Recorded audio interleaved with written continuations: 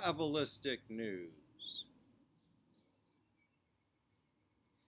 News without a spiritual component is endemically false. Hello, this is Cabalistic News. My name is Timeless. President Trump has recently imposed, or threatening to impose, tariffs upon our neighbor Mexico. There's a lot of trade going back and forth, and he's doing this to try to force them into some sort of action. He likes tariffs. He also put tariffs on China. I don't really understand tariffs. It seems like it's making the consumer pay more to the government so to allow Mexico to send us an avocado. And it seems to me that money is just overvalued in our society. It's part of being a remnant of the Empire of Rome, that Rome rules by the coin of Rome. And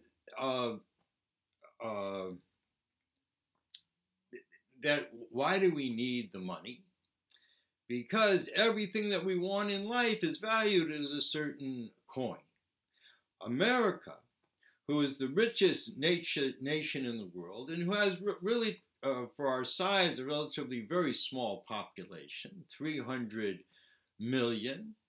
I mean, China has 1.5 billion, and India has over 1 billion. And we have this huge economy, and we have this very vibrant economic system, and we're overflowing with money. And our government constantly needs all this money to defend us. And part of that, I guess, is going out into outer space. But the truth is, if we actually took our resources and made sure that everyone in our country had a place to live, didn't have to be a big place, to be a tiny home, and had food, you know, we, as Americans, I think we have a right to eat. And healthcare, basic healthcare. And people wouldn't need money so much. If you wanted a TV, you may have to go out to work and get some money and buy a TV. And eventually, you know, I mean, it's just silly to spend all this money on these ridiculous things while people in our country are suffering. And this certainly has to change. But in the meantime, one must wonder, why is Trump so into tariffs? And perhaps the reason is because his administration has stolen so much money and just funneled just so much money to rich people that he's trying to cover it up by bringing in billions of dollars from tariffs so that it won't be seen. And what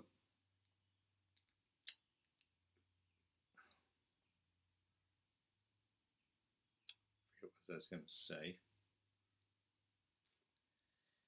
You know, money is not really my kind of thing to want to talk about, but it's such a big part of life. And eventually we will get beyond money and realize that the human being is worth more than any amount of money.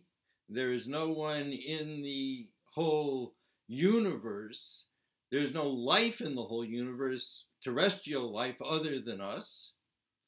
And the greatest part of being in this world is to be a human being who can think thoughts and articulate words and really get shit done in the world, really change things. And, you know, they say that the most difficult part of death is embarrassment. You know, first of all, you lose your body, and there you are, you know, just completely naked without a body. And you're embarrassed.